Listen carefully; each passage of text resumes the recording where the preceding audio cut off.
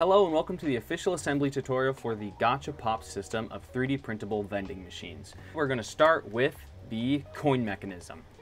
After that, we'll talk about how to assemble the machine and how to integrate the coin mechanism into the machine. I've put a lot of effort into making this a quick and easy build, and I'm very excited to show you the results. The tools you will absolutely need for the assembly of the version 1 GachaPop is some super glue, CA glue, and if you're using that, I would recommend also using a CA glue activator. Just make sure that when you're using these products that you're in a very well ventilated area and wear breathing protection if you have it. This stuff is nasty. You also need some sort of flathead screwdriver or a quarter. It helps to have a utility blade, especially if you have printed parts with brims, which I recommend printing all the parts with brims because it helps from the parts warping because there's lots of flat square parts. Let's hop into it.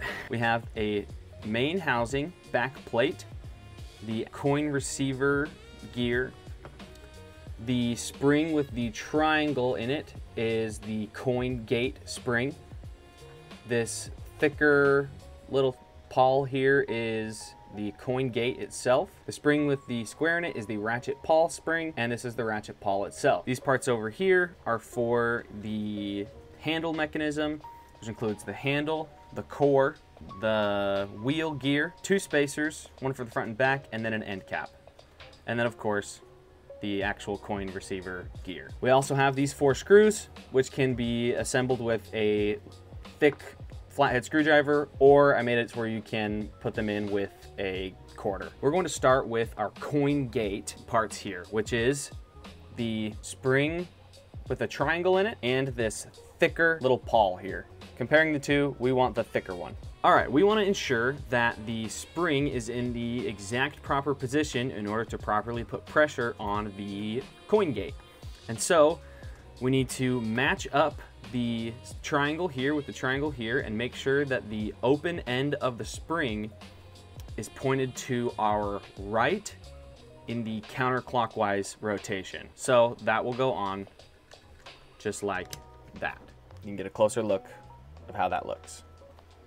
And now we're going to load the spring and put the coin gate into position. Start from the side and kind of grab the edge of the spring, load it in, put pressure on it, and then put it on the pin. Showing you a little bit closer, we'll take that flange, use it to put pressure on the spring, and then drop that into place.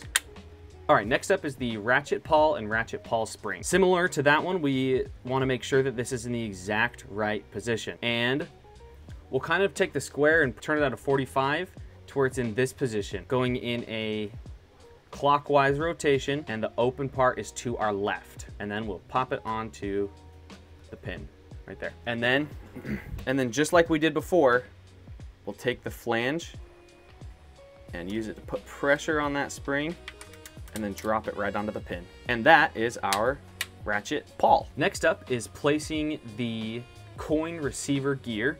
Now you'll notice that there's a little elevated ring here, and that is where the grooves on this gear are going to match up and rotate. This can be printed without support, but you might just need to clean it up a little bit so that it runs smoothly on that elevated ring. And this needs to go in this way with the coin receiver area toward you. And we'll basically just put pressure on both of these things and fit it right there in the middle. Boom. We will now take this good old rectangular prism and we will put it through the coin mechanism, and that is our core. And we can kind of test out to see if everything works properly. The gate does stop the gear, and if a coin is placed inside of it, it can move past the coin gate and the ratchet works smoothly. Now on to installing the back plate. We want to make sure that this curve here is lined up with this curve here. Simple enough. Toss that on there, and then you'll use a quarter or big flathead screwdriver to drive these into their spot. There we go. And now we can test out to make sure that it's working properly. Put the coin in and make sure that it ejects out the back. There we go. So now we need to place our spacers. We have 2 spacers, a thick one and a thin one. The thin one will go on the front, Just slide right on. And this is where we will start to use our glue. Use a dab of super glue. And I like to use a super glue activator. And then toss that on right there. Now once the handle is installed, we'll flip it over to the back and install the larger spacer. Slide right on. Next, we will install the interface gear that actually turns the wheel inside of the machine. You'll notice that there is a side with a small arrow and a side with a large arrow, or I suppose just triangle. The side with the large triangle is going to go toward the coin mechanism. And the side with the small arrow is going to go towards us as we assemble it. And we need to make sure that that arrow is pointing upward toward the top of the coin mechanism. So that will just slide on. And then the final piece is this little end cap. And just like we did with the front, we will toss on a little dab of super glue, tiny bit of activator, and then we should be able to just pop it on there. Now, the gear itself will have a little bit of give back and forth. That's okay. And it should be ready to go. That's the completed coin mechanism. Perfect.